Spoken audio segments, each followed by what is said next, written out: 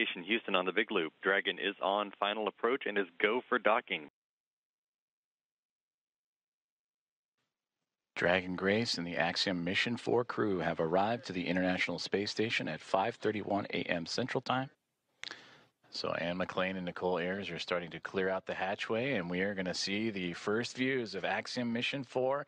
Commander Peggy Whitson, the first one across the A-Pass hatch, receiving great big hugs from Nicole Ayers and the Expedition 73 crew.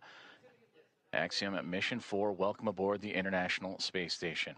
Pilot Shubhanshu Shukla is the next one to come across, representing ISRO. It is his first space flight for Peggy Whitson, her return to the International Space Station on her 5th flight, second as a member of Axiom Space.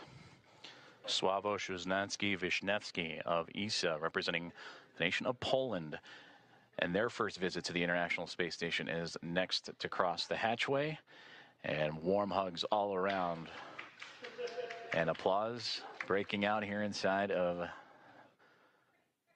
Mission Control Houston and the International Space Station Flight Control Room. And Tibor Kapu, the fourth and final member of Axiom Mission 4, representing Hunor in the nation of Hungary, their first visit to the International Space Station as well.